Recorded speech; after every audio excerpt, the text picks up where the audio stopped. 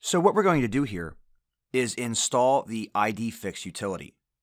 What IDFix does is track down and identify any potential issues within Active Directory that are going to produce headaches for us when we try to sync over to Office 365.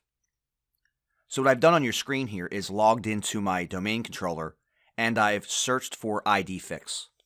What I'm going to do here is just simply click on the IDFix tool and we'll download it. And we'll save it here.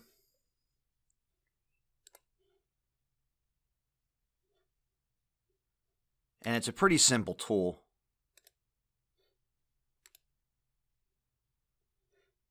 And once I've extracted it here, I'll just run it. There's no installation that happens.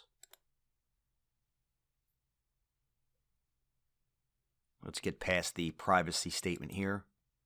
So here is the starting screen with the IDFix tool.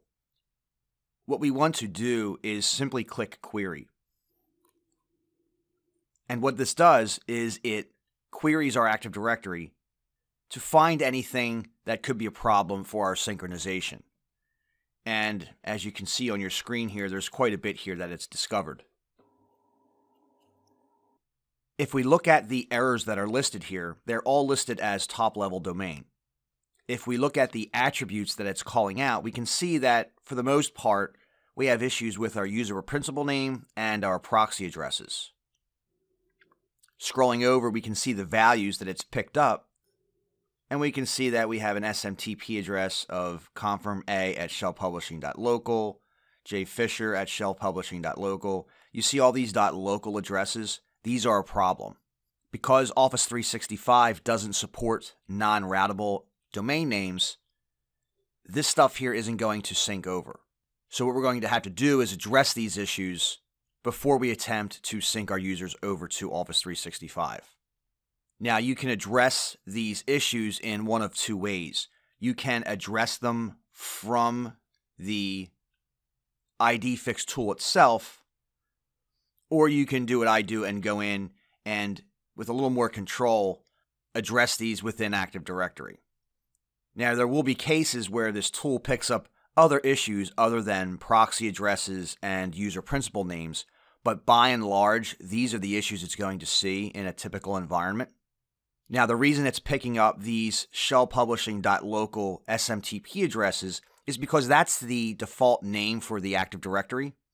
And when Exchange was installed, it automatically assessed the environment and created this email address based on the Active Directory domain. Nobody's using these .local addresses for email, so we're going to have to address those. And the same thing goes for this user principal name. Since the Active Directory is called shellpublishing.local, everyone's user principal name is user@shellpublishing.local. Because we're going to sync our users over to Office 365 and use their UPNs for their logins, this has to change also. So to address these issues here, we're going to do it through Active Directory. In the next lesson, we'll cover the remediation of these issues.